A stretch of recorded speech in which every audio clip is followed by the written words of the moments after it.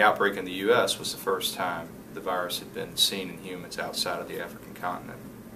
After the 2003 outbreak, there was much more interest in monkeypox as a zoonotic disease. So we discovered where it came from in terms of the animal reservoirs.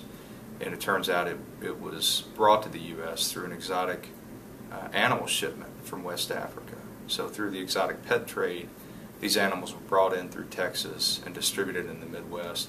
And it turns out that one species found in North America, the prairie dog, was very susceptible to the disease.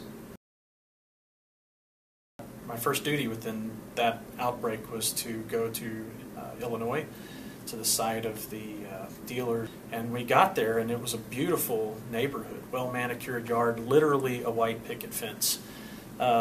And so we were looking at each other and thinking, wow, you know, this doesn't really look like a place you would call a hot zone.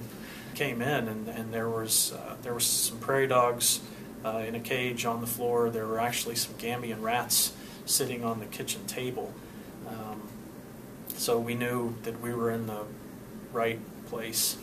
Well, we sent a team back to try to find the source of the animals that had come here, and we did.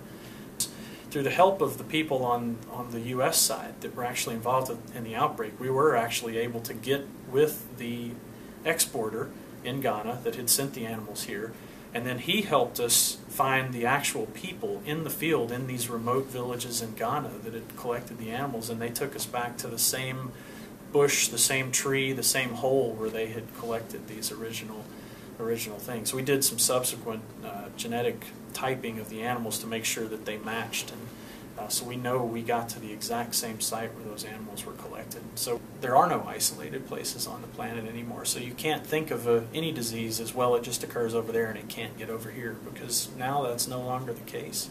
You know, the globe is a small place now.